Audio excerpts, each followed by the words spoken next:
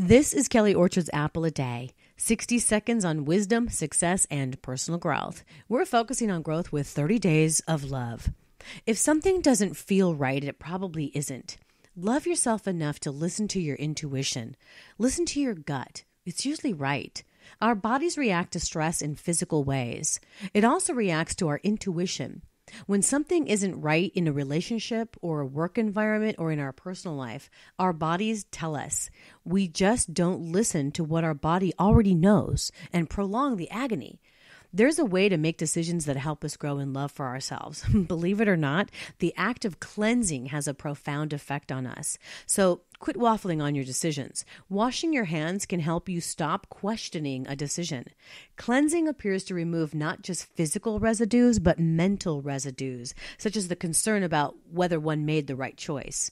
Take the time to wash your hands of what's holding you back from making that right decision. Love yourself enough to know that your intuition is telling you what matters. This has been Kelly Orchard's Apple a Day.